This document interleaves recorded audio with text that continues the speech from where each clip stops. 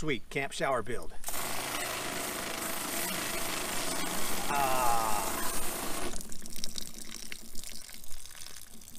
Perfect. Warning, this video may contain scenes of extreme untidiness.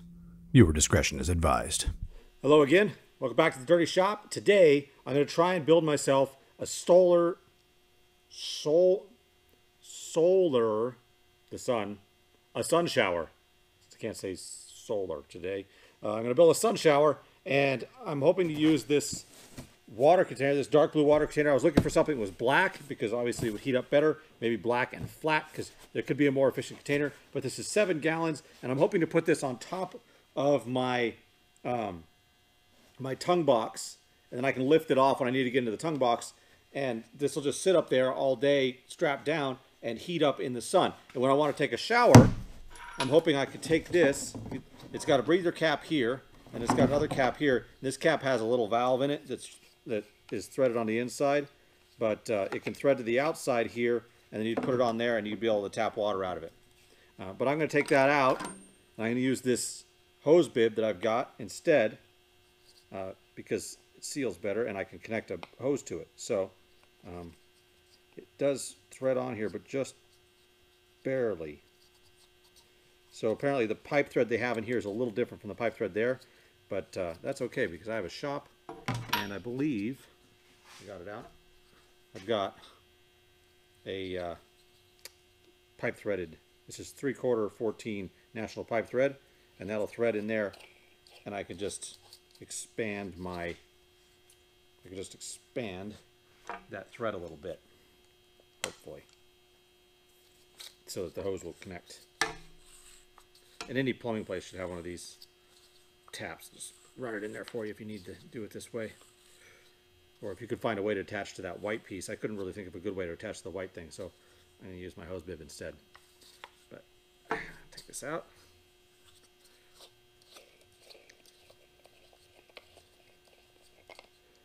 Pipe thread is really interesting because it's tapered.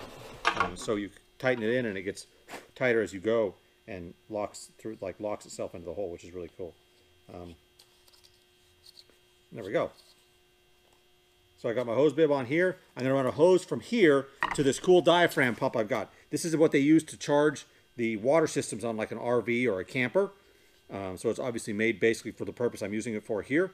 And they have a pressure switch on them. So they pump up to a certain pressure and they shut off. If you've ever been in an RV and you turn the water pump on and you hear it go, then that's this pump running, which is really cool because it's charging up to pressure and shutting off. And I've just got, that's got a couple little leads on it, so I can clip these to the battery.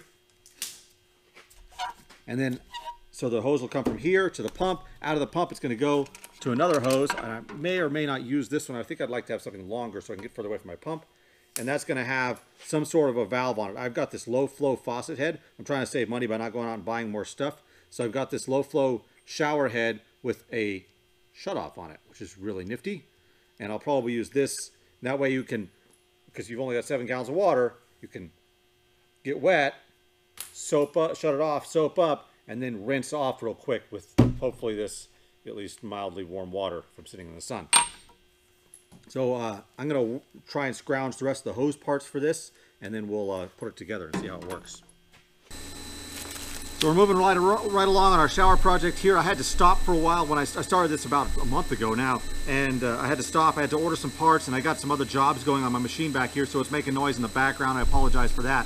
But what I ordered was this 10-foot stainless coated hose.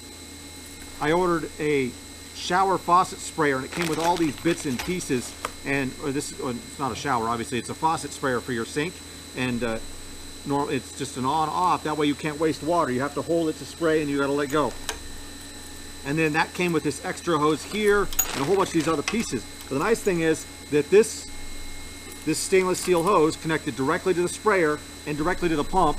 And then from the pump side, this hose looks like I'll be able to use this as the feed line for my tank. So this hose connects directly to the inlet on the pump, which is sweet. And now all I have to do is adapt this to my tank. And my tank, I've got this faucet on here, but I might change this out depending on what I'm doing, just to get something more useful.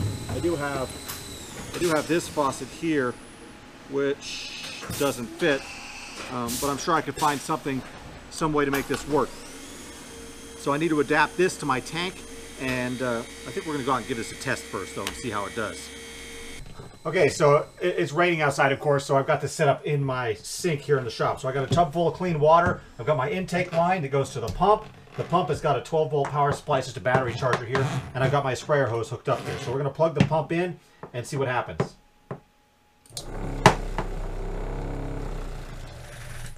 And the pump pumped water up into it because it'll drop water through a bare line, and it pressurized and shut off, which is perfect. That's exactly what I wanted to do.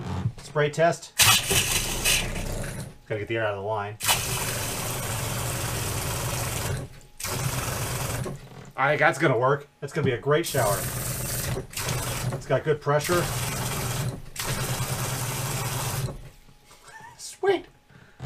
I think that's gonna work for us. So we're gonna go get this hooked up to our tank, and then as soon as the sun comes out, we'll try and see about the solar heating side of it.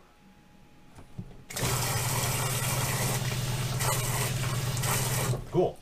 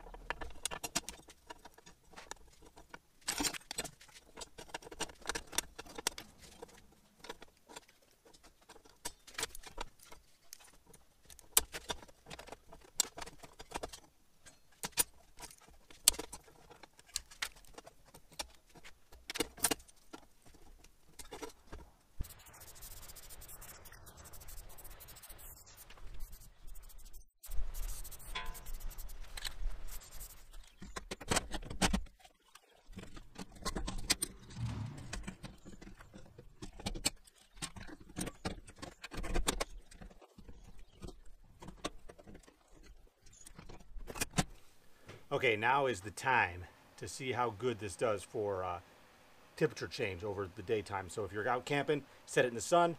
We'll see how warm it'll get during that time, or how many degrees it'll change. And today's going to be moderately warm. I expect it to be in the low, like maybe high 80s, low 90. And I just filled this up off the hose. I cleared the hose out first so that the sunny part of the hose didn't heat it up, cheating. And I've got my little thermometer here, which I tested, and it's fairly accurate. So right now, my outside temperature is saying 75. The water temperature, you're not going to be able to see it in the camera, I don't think, but let's see what we got. Getting down there.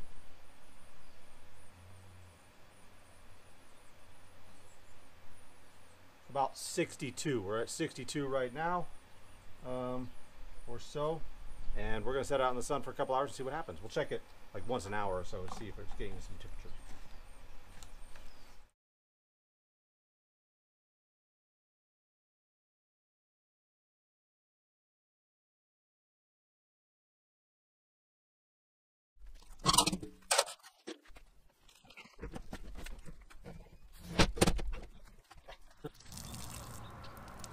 Overfilled it a bit. Got this nice little tub for my supplies.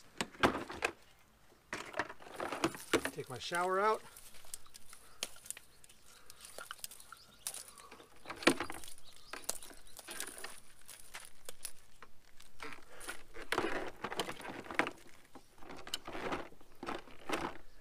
I've ordered an external plug, so I'm going to put a 12-volt plug outside this box so that it's not so hard to get in the box, because now that I put this up here, obviously it's much more difficult to get into the box. So I'm going to struggle my way in here and hook this up to the battery.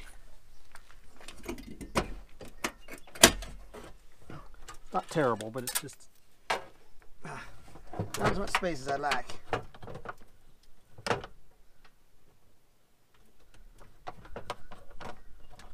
oh. Forgot. I want to connect my hose up first so that my pump doesn't try and pump air. I've got this nice quick disconnect there, so it hooks up nice. Open my valve. Now obviously this can be drinking water as well. You can just turn it on the side like this and dispense drinking water out of it. Okay. Let's put this back up.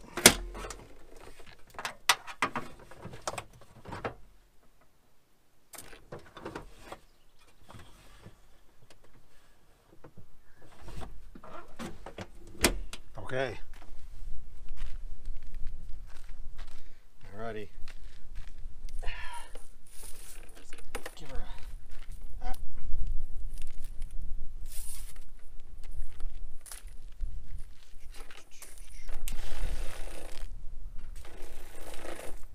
Yes. I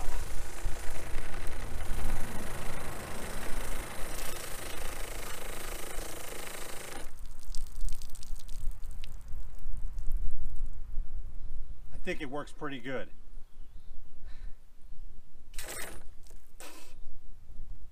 Yes. This would feel so nice at the end of a hot day or at the end of a day on camping. It's nice to have a at least mildly warm shower, because I hate going to bed sticky. So thank you for watching. I'll see you next time on The Dirty Shop.